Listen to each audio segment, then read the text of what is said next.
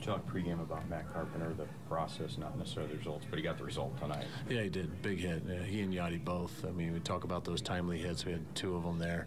That was the difference maker in the game.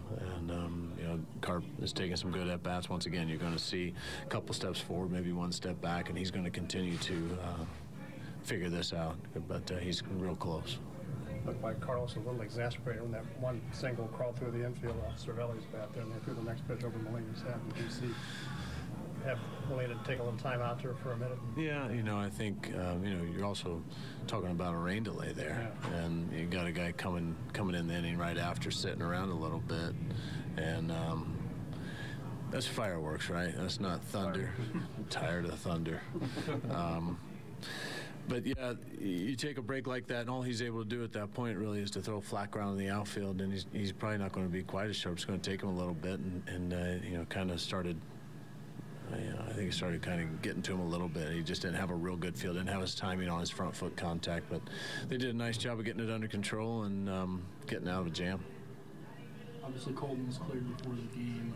Were you happy to see him obviously come in there and get that single right away? Yeah, I mean, he's going to put together a good at-bat. We know that. And always good to have a guy come back. Fortunately, we didn't have to go on the DL and able to get him cleared and right back in there and then be an impact today. Mike, why has Carlos been such a workhorse? I mean, especially transitioning from the bullpen back to the starter. He hadn't really had this kind of workload in a year or two. Why do you think he's been so able to give you so many innings? Because he's getting outs.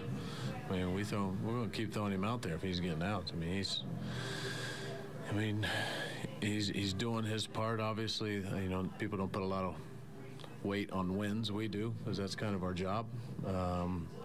But he's doing a job of keeping us in the game, and the reason he's able to get more innings is he's a different pitcher now than he's ever been before. And when you have, once again, multiple pitches you can throw in different counts, and you're getting swing and misses like you're getting, and the ability to rear back and let 98 fly with some movement, you're going to have some success. And he's in a good place right now, and that just something that adds value to us to keep him out there.